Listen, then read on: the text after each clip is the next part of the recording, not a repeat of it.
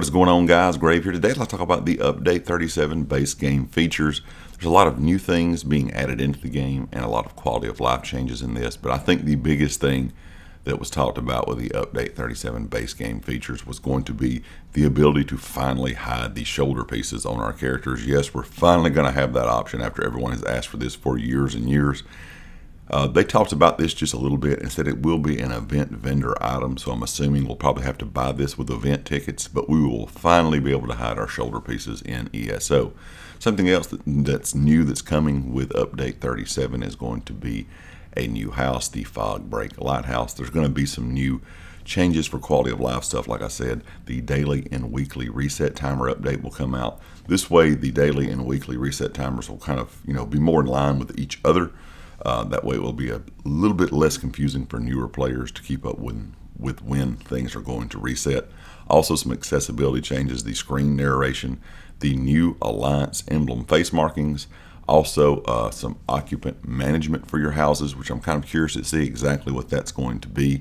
I'm hoping it's not going to be just fixes, but I'm hoping it's going to be the ability to add more things in your home and be able to have more things in your home when it comes to different occupants. I know a lot of people have wanted the ability to add their other characters they have created to their house and have them walk around. I'm not sure if that's going to be the case just yet, but hopefully we're getting kind of in that direction. Also, the option to reset combat dummies with one button. This is going to be a great thing without having to go into your house, kind of edit management while you're in your home using your combat dummy. You actually will be able to just reset it with one button, which is a great thing.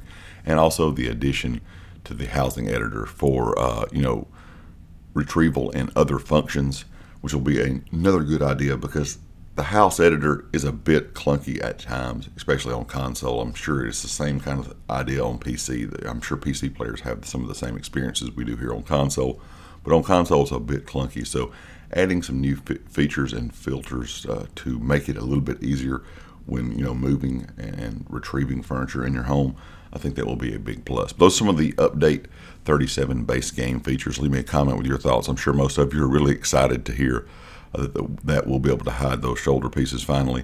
But leave me a comment with your thoughts, and of course, if you like the video, hit the like. If you have not subscribed yet, please do so, and I'll catch you next time.